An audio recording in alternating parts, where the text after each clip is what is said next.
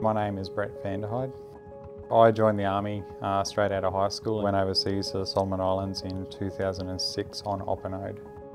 Going over to a third world country where there's just mayhem, the kids are malnourished. Seeing that when you're that young really impacts you. I didn't know I had a problem until about 4 years after that, when something out of the blue just triggered me. My whole world felt like it was falling apart around me. So I found Trojan's Trek by researching another way to try and help with my PTSD.